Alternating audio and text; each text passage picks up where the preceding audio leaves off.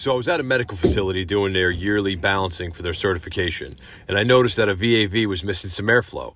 We only had 593 CFMs when we needed 729. And it's kind of weird because nothing happened.